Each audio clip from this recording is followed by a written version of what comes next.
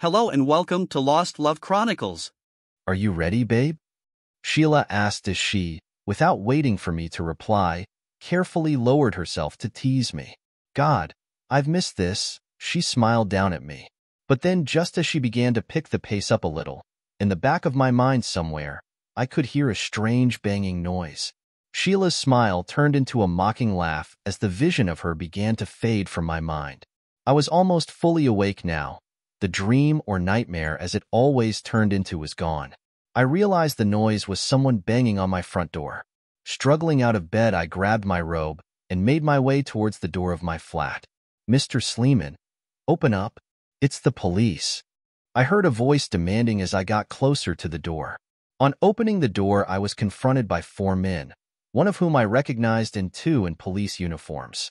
Martin Sleeman, I'm Detective Sergeant Moon.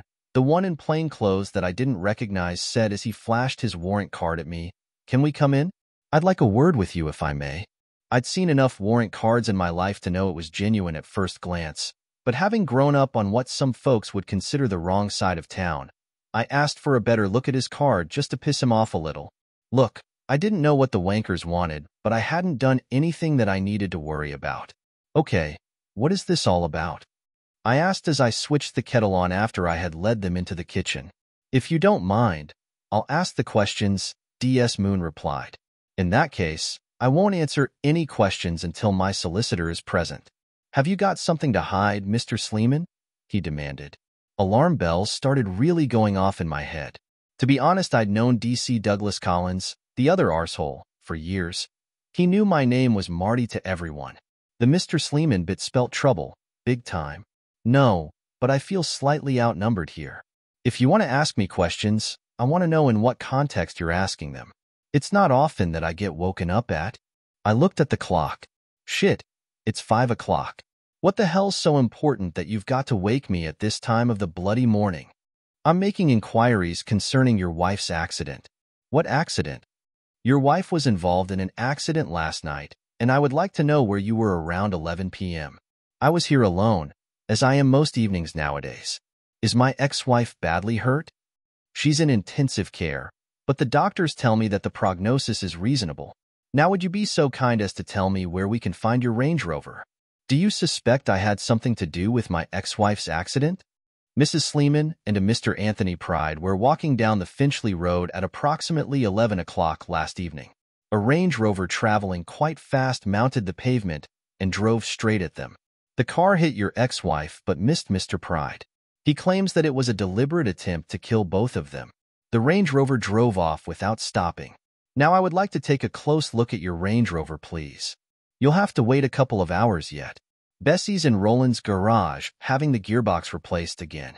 She's been in there all bloody week. DS Moon looked at the 2 uniformed officers and they left. I assumed to go and visit Roland. Is there any way you can prove that you were here last night, Mr. Sleeman? That's a good one. How the hell am I expected to prove that I was alone in my flat? The definition of being alone means that I had no one here to vouch for me, doesn't it? Well, in that case, I'm going to ask you to come down to the station and help me with my inquiries. Sure, but you won't mind if I call my brief first and then get dressed, will you? I called my solicitor, who wasn't best pleased to be called at that time in the morning, and then I got dressed. As we left the flat, I just happened to notice Mrs. Cummings, our local nosy Parker, watching as we passed her kitchen window. Since her husband passed away some years ago, Mrs. Cummings had little else to do but watch the Cummings, pun intended, and goings of her neighbors. I turned to Doug Collins. If you have a word with the old witch in there, she will probably give you a detailed list of my movements all week. Nothing gets past her no matter what time of night. D.C. Collins and D.S. Moon exchanged glances. Then Collins walked back and knocked on the old girl's door. D.S. Moon and I continued down to their car. After sitting there for some time, D.C. Collins appeared out of the block of flats and Mooney went over to meet him. They had an animated conversation for a few moments, then D.C. Collins came over to me. To be fair, Doug Collins wasn't really a bad bloke. At school we'd got on quite well together. But I'm afraid we'd had a couple of run-ins with each other since he'd taken up his chosen profession. The old girl says there is no way you left your flat between 8 o'clock when you got home and 2 in the morning when she went to bed. Does the old girl stay up until all the neighbors are in bed?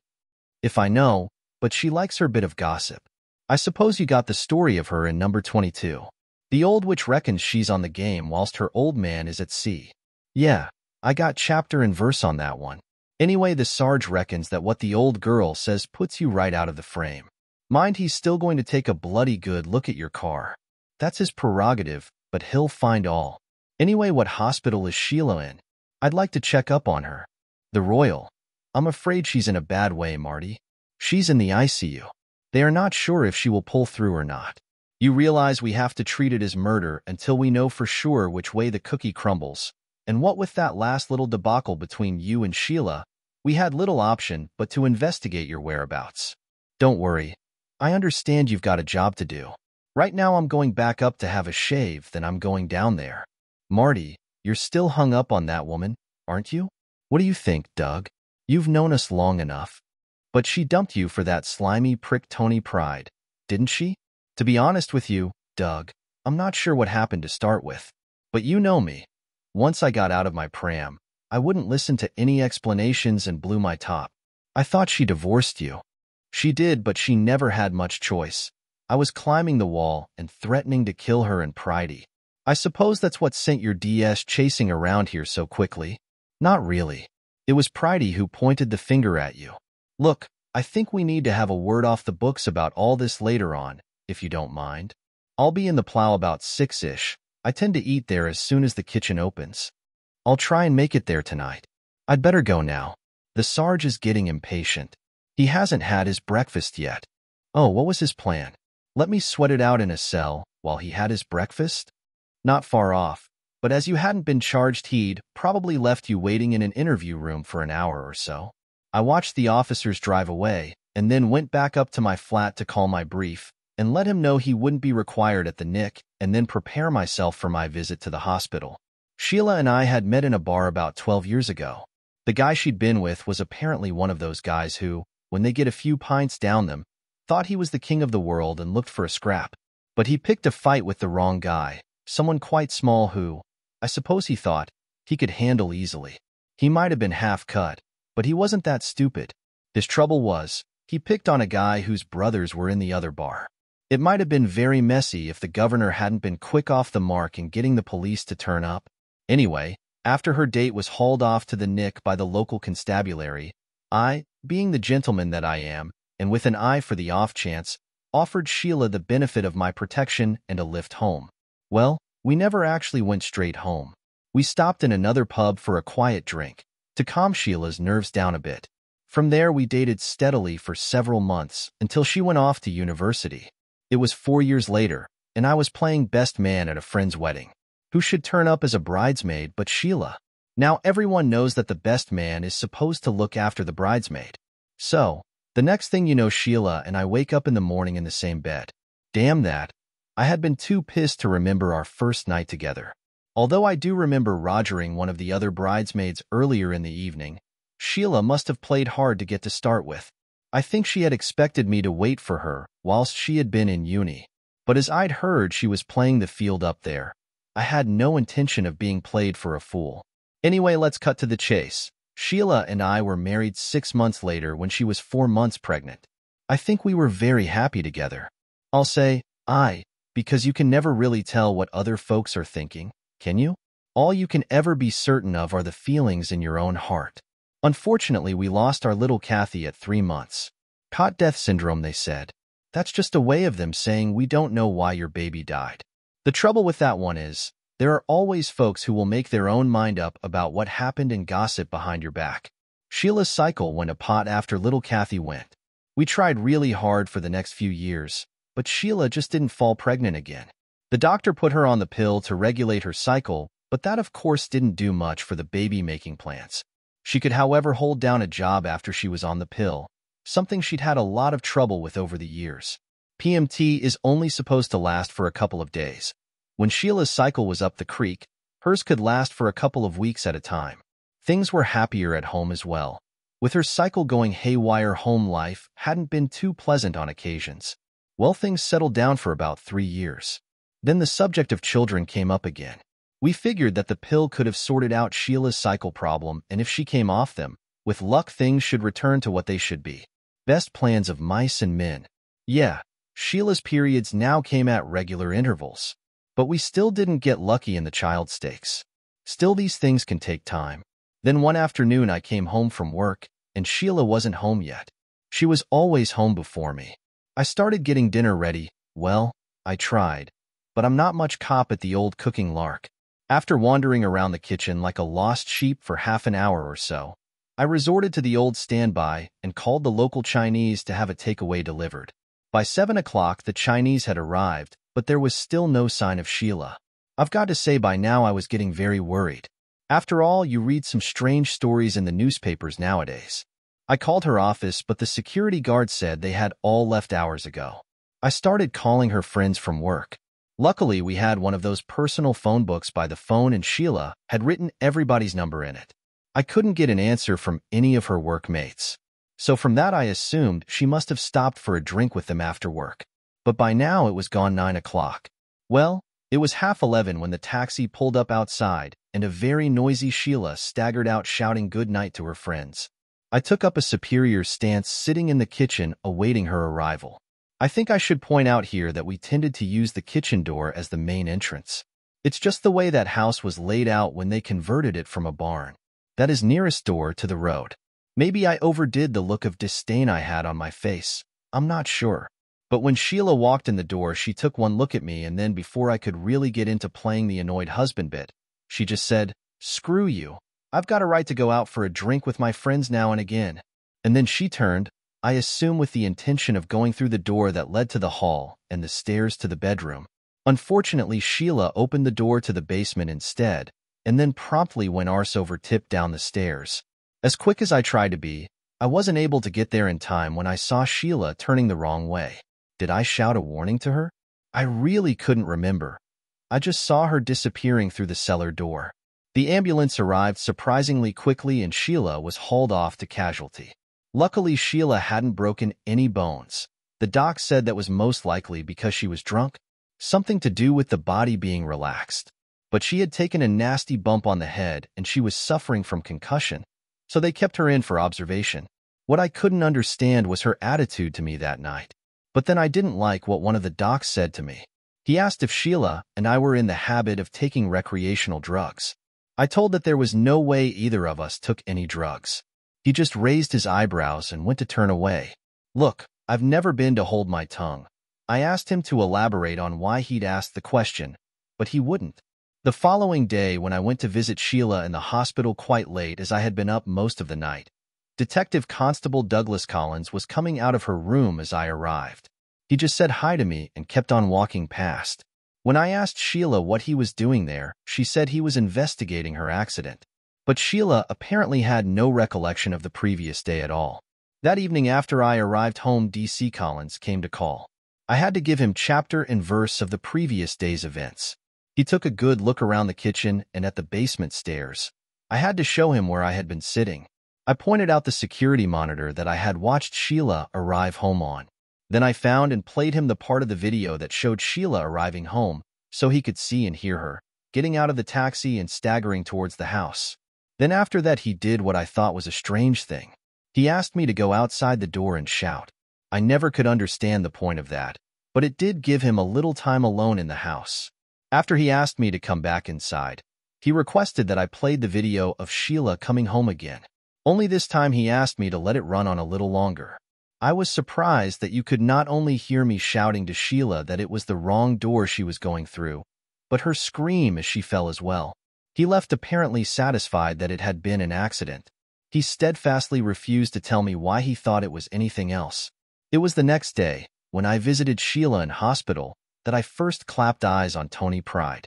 As I walked along the corridor, several of her friends from work were coming away from her room. Later I was to find out that one of them was Tony Pride. When I entered her room, Sheila told me the doctor had told her she could go home, but she was to take things easy for a while. I helped her to dress and then drove her home. Of course, I wanted to know why she had not contacted me to let me know she was going out with her friends.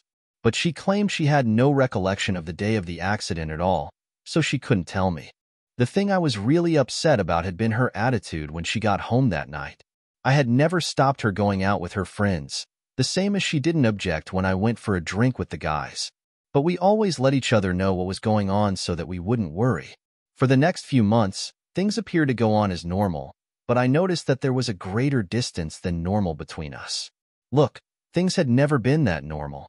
Sheila's strange PMT symptoms, as I said, went on longer than most folks did. Oh yeah, and her cycle was slowly getting all screwed up again. But this time, things were definitely different. Only I couldn't put my finger on what was causing the problem. Yeah, it would have been easy to blame the PMT, but I somehow wasn't convinced. Sheila was spending more evenings with her friends and was treating me in a very strange way. Don't ask. I can't explain it really. But she showed a keen interest in exactly whom I was drinking with when I was out with the boys and where we went. A couple of times she would show up at the pub with one of her mates. With hindsight, I should have suspected something, but as her friend Amy, whom she normally brought along, was sweet on one of my pals, I took no notice. I just assumed it was the old matchmaker thing. Then it must have been 8 months after Sheila's accident. I came out of work one evening to be met by D.C. Collins and a couple of other officers. They asked me to accompany them to the station to help them with their inquiries. They told me that if I refused, they would arrest me. At the NIC, a detective inspector who I didn't know questioned me about Sheila's accident on the basement stairs again. 4 hours he went over the events that evening again and again. After 16 hours of questioning, they suddenly told me that I could go home. When I got home, I was totally shocked to find that Sheila had moved out of the house. No note of explanation or anything. I tried to call her on her mobile phone. We had joined the yuppie mobile phone set after our last debacle, which meant we could get in touch with each other wherever we were. But her phone was switched off. The following day, I was standing up the road from her office when Sheila finished work. She came out with one of her colleagues. I began walking towards her to ask her what the hell was going on. But as I got close, Tony Pride appeared and put his arm around her. Now I could see that Pridey had seen me coming, but I'm positive that Sheila and her friend had no idea I was there. Sheila made a move to push his arm away that I noticed, but it didn't register in my mind at the time. I was angry and not really thinking straight. Sheila, I need to talk to you, I said as I got close enough. She has nothing to talk to you about, Pride said as he stepped between us. Get lost, a-hole. I'm talking to my wife. What happened next was more of a farce than anything else. Pridey took up the classic boxer stance and started skipping about like he was Cassius Clay or something. I'm warning you, I'm an amateur boxer, he announced. Screw me, I'm really scared. No, Tony, stay out of this. He'll kill you, Sheila said, apparently in an attempt to get Pridey to back off. But Pridey was having none of it and moved in close. I assume he was planning on putting me down. He aimed a left jab at my face, probably planning to follow that with a cross, as I noticed his right arm going back.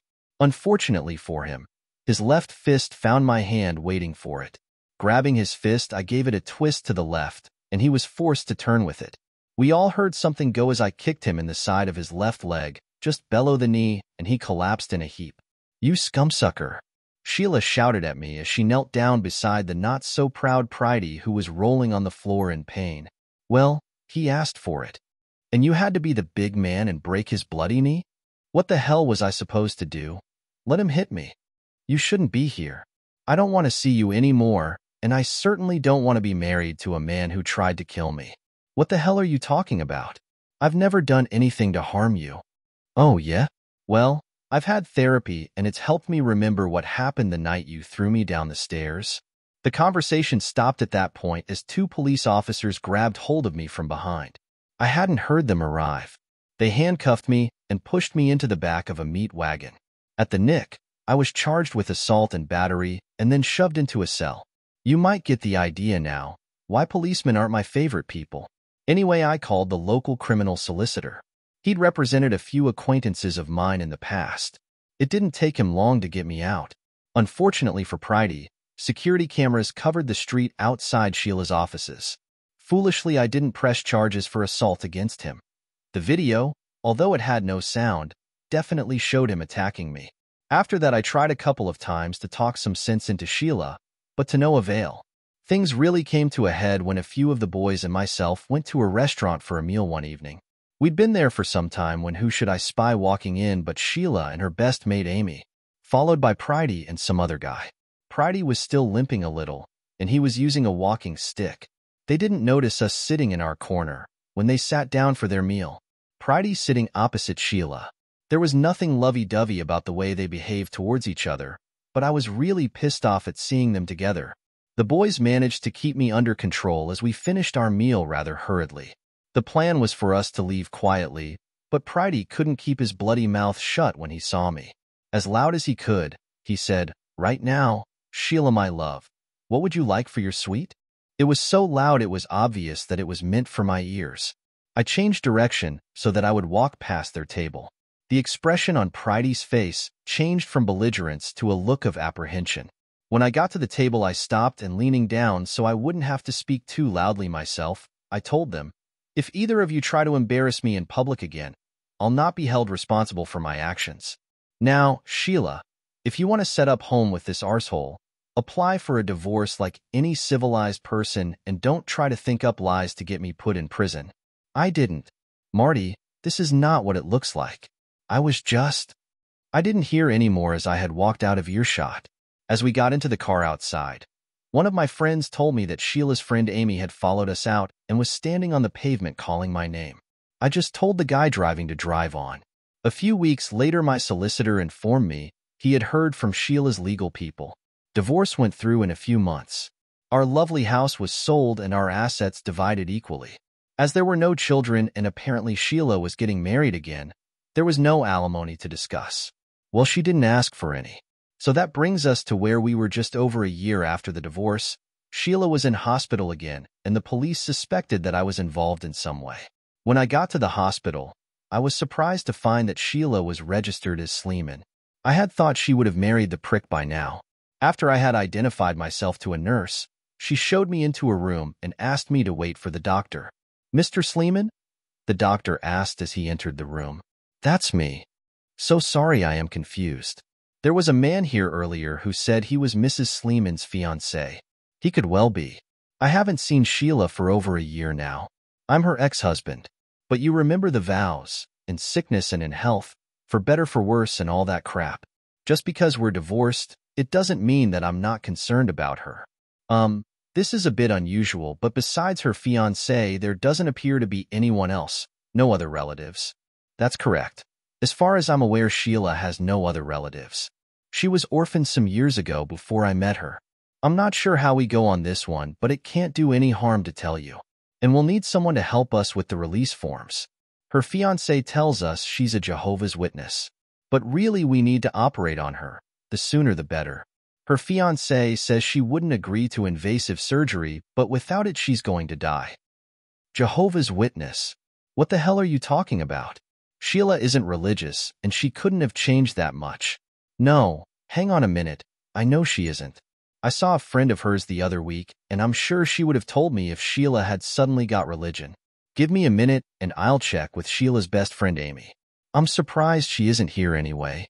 I got out my mobile phone to call Amy. She would know if this Jehovah's Witness lark were true or not. But the doctor stopped me and told me to turn my phone off and use a landline. Then I called Sheila's office. Amy was shocked to hear that Sheila had been in an accident. I asked her why Tony Pride hadn't told everyone at the office about it, and she informed me that Tony didn't work there anymore. When I mentioned the Jehovah's Witness lark, Amy was shocked and said there was no way that was true. I told the doc, who was still standing there waiting, and he asked me if I could get Amy to the local magistrate's court in a hurry. Then the doctor and I set out for the court ourselves, but in a police car. Amy arrived just as we did.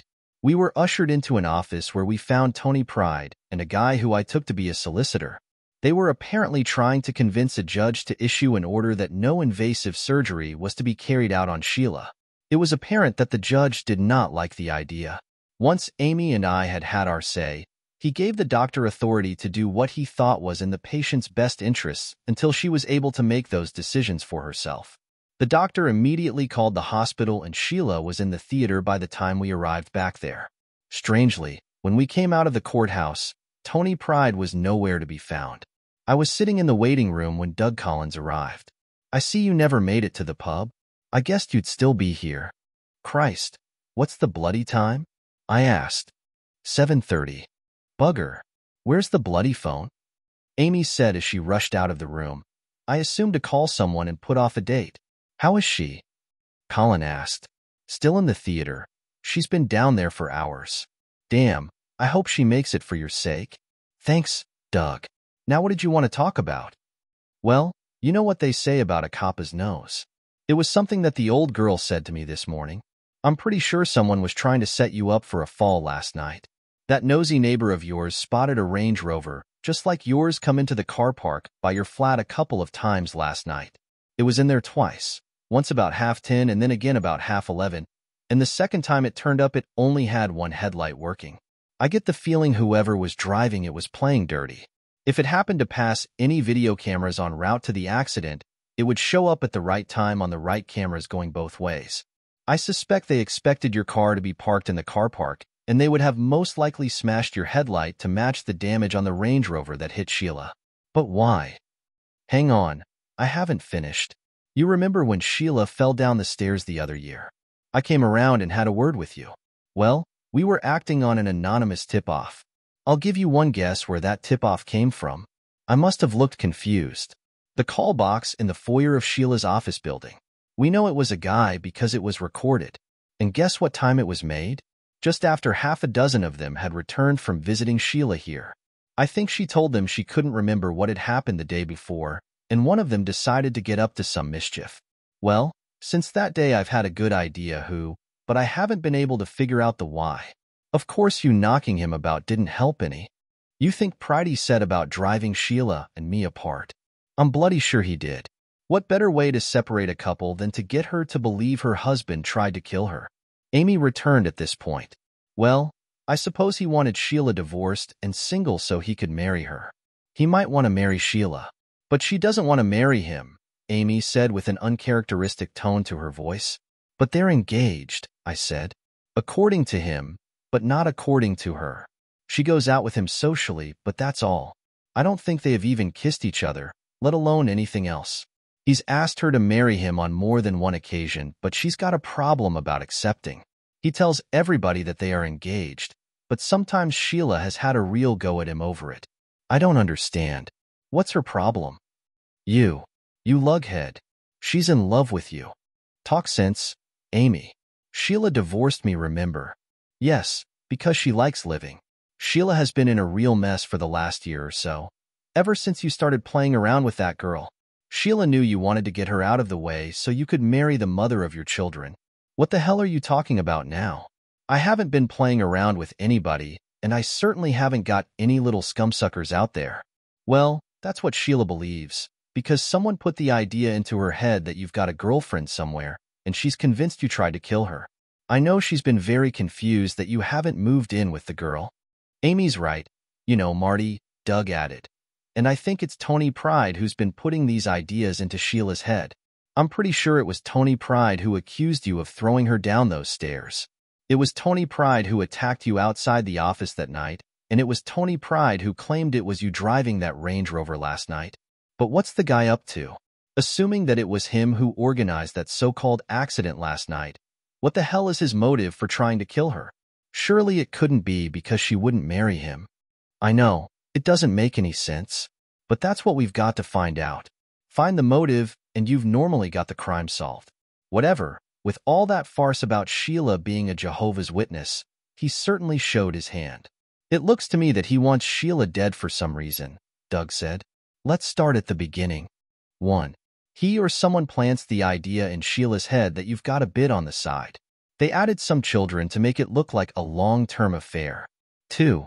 Someone convinces Sheila that her falling down the stairs when she was drunk wasn't an accident. Oh, by the way, you do know that Sheila didn't have enough alcohol in her blood that night to be done for drunk driving. That's rubbish. She could hardly stand up. Well, that isn't what the blood tests they took here showed.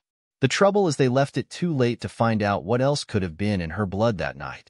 The doc thought she had taken what he termed a recreational drug, but that could mean anything. What? You think that Pridey drugged her? Do you think he was after getting her into bed that night? I asked. No, It wasn't Tony who had those kinds of ideas, Amy interjected. It was some friend of his. Look, we all went to the pub for a drink that night to celebrate one of the other girls' birthday.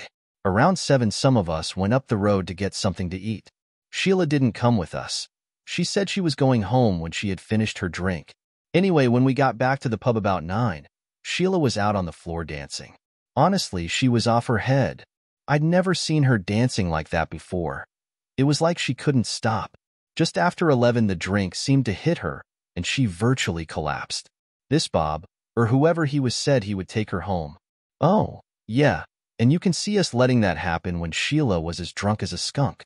The girls and I insisted that she come in our taxi with us. This Bob guy wasn't too pleased about that, but we were adamant, and then Tony stepped in and told him to leave it. Let's make that 3. What would have been your reaction if Sheila had woken up in someone else's bed in the morning, Marty? Don't tell me. I can guess. That plan didn't work. So when our friend finds out Sheila's had an accident and can't remember what happened, he points the finger at you. But Sheila did remember, that shrink guy she went to.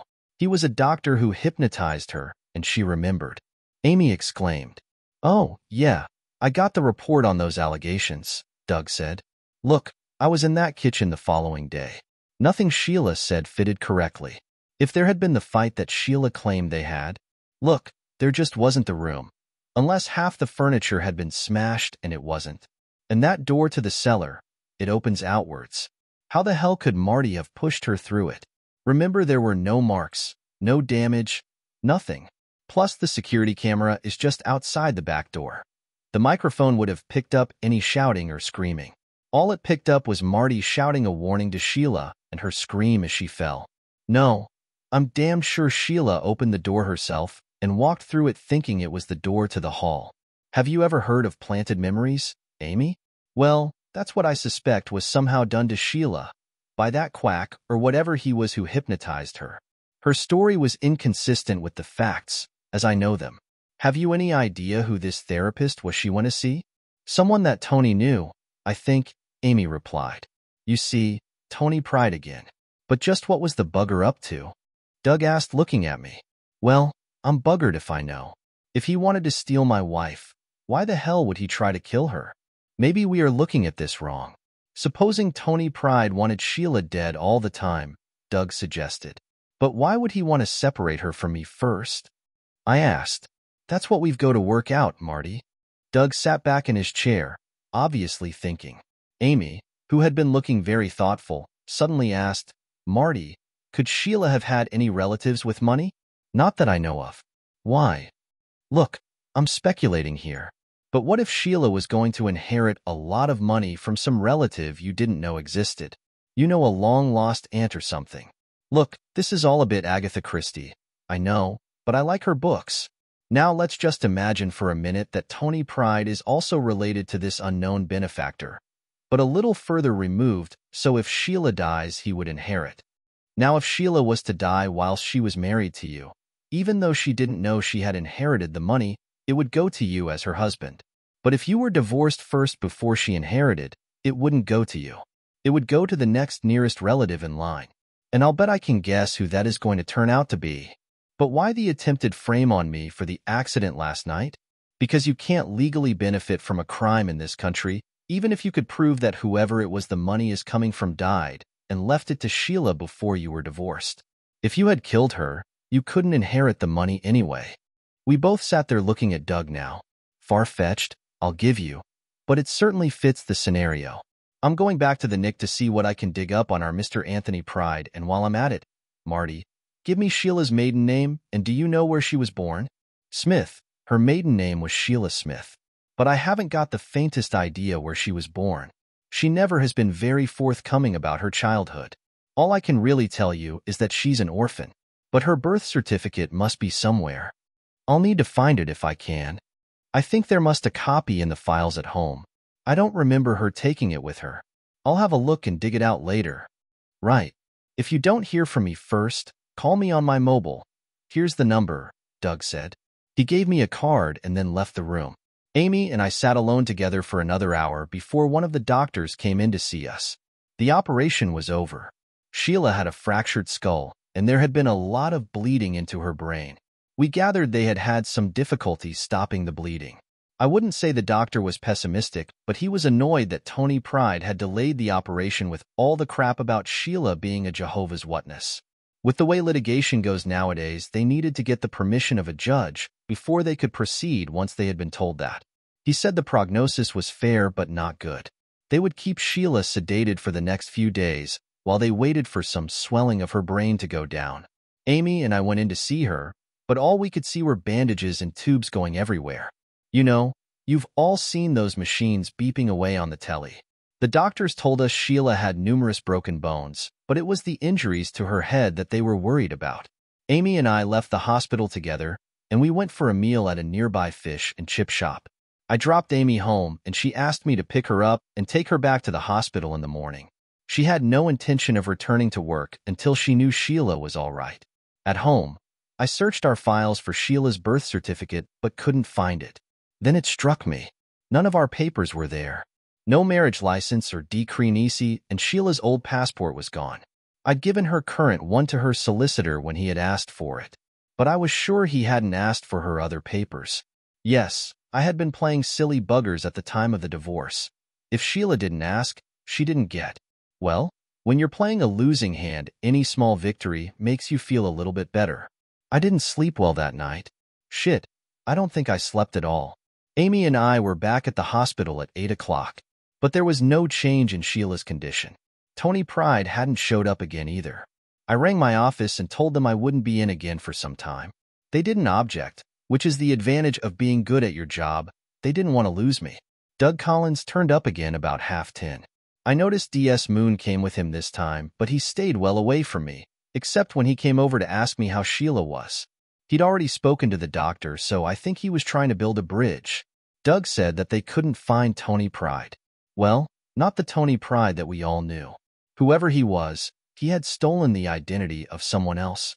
The Tony Pride that his paperwork referred to was living in Australia. The address he had been using was a rented room in a house. Apparently, they only ever saw him about once a week when he collected his mail. Everything that was known about him was false. 2 weeks passed with Amy and I sitting by Sheila's bed all day every day. Then one morning Doug Collins came in and told us he'd managed to trace Sheila's now dead great-uncle. Apparently the guy had several million pounds that Sheila would inherit. It turned out she had been orphaned much younger than I had thought. She had been adopted and her new parents had changed her surname. Doug had been to see them, and they told him she had not taken being told she was adopted very well. A rift had formed between them, and she had effectively run away. They hadn't seen or heard from her since she was 18. They turned up at the hospital one day, but they didn't stay very long. It must have been upsetting for them to see her in that condition. I told them I would let them know when she regained consciousness. They thanked me and said they would return then. One of the nurses told me they called 3 times a day after that for progress reports. For weeks after the accident, things had changed a little. Some of the bandages had gone, but we still sat there listening to the monotonous beep of the heart monitor.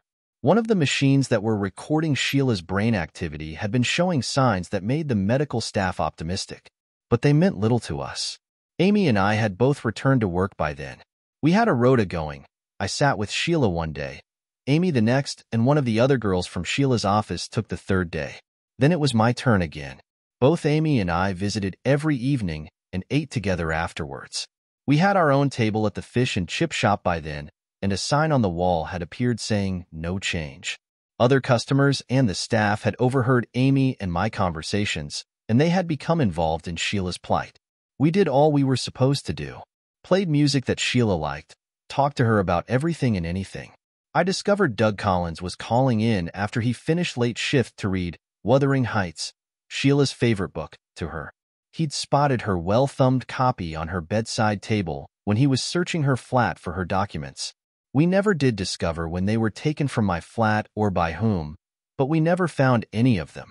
I thought I was talking to Sheila one morning, but I must have been a little more tired than I realized. I suddenly heard a croaky voice quietly say, "Hello, Marty, are you awake now?" I'm not quite sure what I did then. I know that the table beside me with cup and saucer on it went for 6, and that noise brought the nurses running. I must have said something to Sheila, but I have no idea what. The next thing I remember is being ushered out of the room when the doctors arrived. Then I started on a round of phone calls that led to folks arriving in droves. Only they were not let into Sheila's room.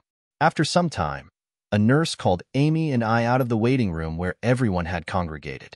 She told us we could go and see Sheila again. When we got to the door, I stopped and let Amy go first. She walked over to the bed. I saw Sheila smile at her, and they started talking to each other. I took that as my cue to leave. I'd done my duty and stayed with Sheila whilst she was at death's door. Now my duty done, it was time to get on with my life. I stopped into the fish and chip shop to give them the news and watched as they put up a sign saying, "She's awake." Then I went home to pack.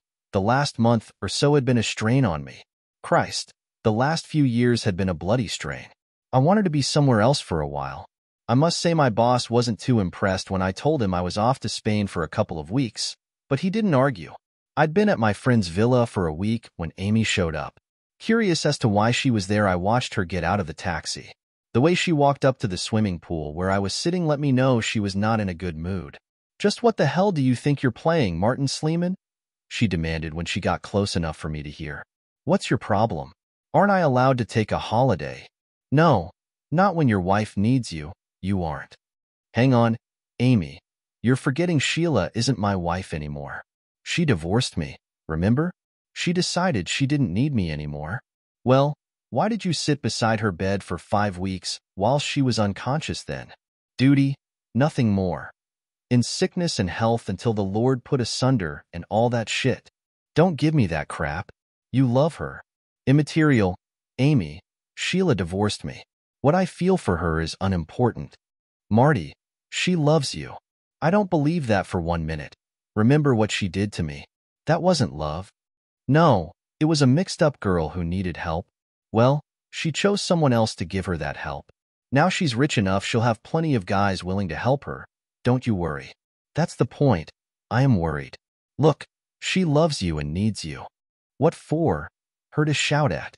To call a murderer? Or to knock her boyfriends around when they get stroppy and give her an excuse to call me a scumsucker?" "Christ, you are pissed off with Sheila, aren't you?" "I am.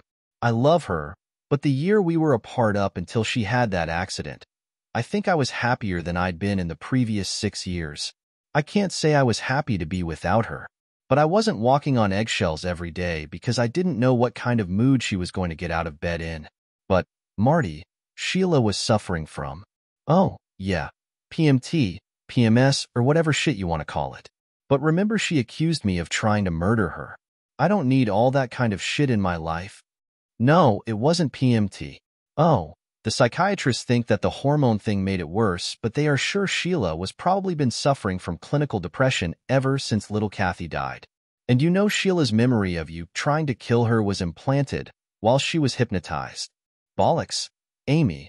PMT, PMS, or clinical depression. What the hell am I supposed to be, a psychiatric nurse or something? And I'll never believe you can make anyone do something they don't really want to do by hypnotizing them." But Sheila recalls that evening in detail now. She says that it was like looking at what was happening and not having any control over it. She says she remembers swearing at you, and she even knew she was opening the wrong door. She says she just couldn't stop what was happening. "I don't give a damn anymore. Look, I did my bit. I was there when she needed me. Now I'm going to live my own life and forget about Sheila." "Oh, I've wasted my time coming here then?" "You sure have." Amy never said goodbye. She just turned around and walked slowly back to her taxi. She stopped and looked back at me one more time before she got into the taxi, then it drove away. I'd been back from my holiday a couple of weeks when Doug Collins called round on the Saturday morning. He found me in the throes of packing up everything as I was moving to a small house over the other side of town. He told me that they hadn't been able to track the alias Tony Pride character down. They were pretty sure they knew who he was. Apparently they believed he was a great-nephew of Sheila's benefactor, but as he was illegitimate, that had put him out of the running for the money, unless there were no other living relatives. Doug asked me why I hadn't gone to see Sheila since I'd been back and, well, we had the same kind of argument that I'd had with Amy. I won't go into that one. About 6 months later, my solicitor asked me to call on him. He presented me with a check for nearly £5 million. Apparently, it was my half of Sheila's inheritance. We'd mutually agreed to split our assets down the middle when we divorced. As her great-uncle had actually died before we were divorced, Sheila had sent half the money on to me. With due ceremony, I tore the check into pieces and asked my solicitor to send it back. We went through that same pantomime at least 5 times before the check stopped arriving. The next thing that hit me was the Inland Revenue. They sent me a demand for tax on the 5 million quid. It took a lot of persuading to convince them that I had not accepted the money. One of the tax inspectors actually said to me, "Are you nuts?" I was when I married her, but I'm not anymore, I told him in reply. I think he was the one who finally accepted the fact that I was not going to take the money. During the next year, I changed my job. Well, I was headhunted by another company. There I made a fresh start and started dating some of the girls in the office. Nothing serious. Once bitten, twice shy and all that crap. One of the girls I went out with was a member of the local country club, and she introduced me to golf. Hey, it was more exercise than I'd had in years. I wasn't much cop at it, but I enjoyed myself playing. So I joined the country club myself. Generally, I tended to play on my own. Not being very good, I wouldn't show myself up too much that way. There are 3 courses, so by making an early start in the summer. Normally, I was on my own on the course most of the time, with no one chasing up behind me. One morning, I was by the 5th green, hunting for at least one of the balls I'd managed to knock into the woods that day. After looking around for a while and locating 2 balls that weren't mine, I was just coming out of the small thicket but on the wrong side over by the 6th tee when someone on the 6th must have sliced a ball that made a hole in one, right on my nose. I was stunned for a couple of minutes and found myself sitting on the ground nursing my nose when the culprit came over apologizing profusely. "Hasn't anyone ever told you to shout 4 before you tee off?" I demanded in anger. I couldn't see a bloody thing as both my eyes were watering so much. "I'm sorry, Marty. I didn't realize you were so close." Shit, I knew that voice, but for a minute I couldn't or didn't want to place it. "Who are you?" "I can't see," I demanded. "Don't you know?" the voice asked. Shit, I did know, but I didn't want to know. "I can't see." "Point me in the direction of the clubhouse," I said as I got to my feet. "What about your stuff?" "I'll walk back with you and carry your clubs for you." "No, don't bother. I'll get one of the caddies to collect them for me." "Marty, I can't let you go off like this. I'm coming with you." "No, leave me alone. Haven't you messed up my life enough?" "Marty, I've never meant to treat you so badly. I didn't realize how badly I'd behaved towards you until Amy told me when she came back from Spain." "That's over now, Sheila. Just stay out of my life in the future, will you?" "No, I'm not going to do that, Marty. I love you and I believe you love me." "Well, you might not love me at this particular minute, as I've just hit you with a golf ball. But I know I can make you love me again." "Huh. I had planned that you would catch me up out here. I'm sorry I hit you." "What's it going to take, woman, to convince you to stay away from me?" "Well, I'd suggest you start by trying to get a court order. But as I've got enough cash to fight you on that, all the way to the European court, I think you'll be wasting your time on that one. Look, the sensible thing is for me to take you to the clubhouse and then to hospital if need be. We can talk about everything else later." "Well, I'm having that damn dream again. There she is, like always, bouncing up and down on me. But hang on, what's that bloody noise?" "Shit, the babies are crying." "Don't worry about that, the nanny will see to them." "That's what she's paid for." Sheila smiled down at me. Life goes on. Dear listeners, please share your thoughts in the comments section below, and don't forget to like, share, and subscribe.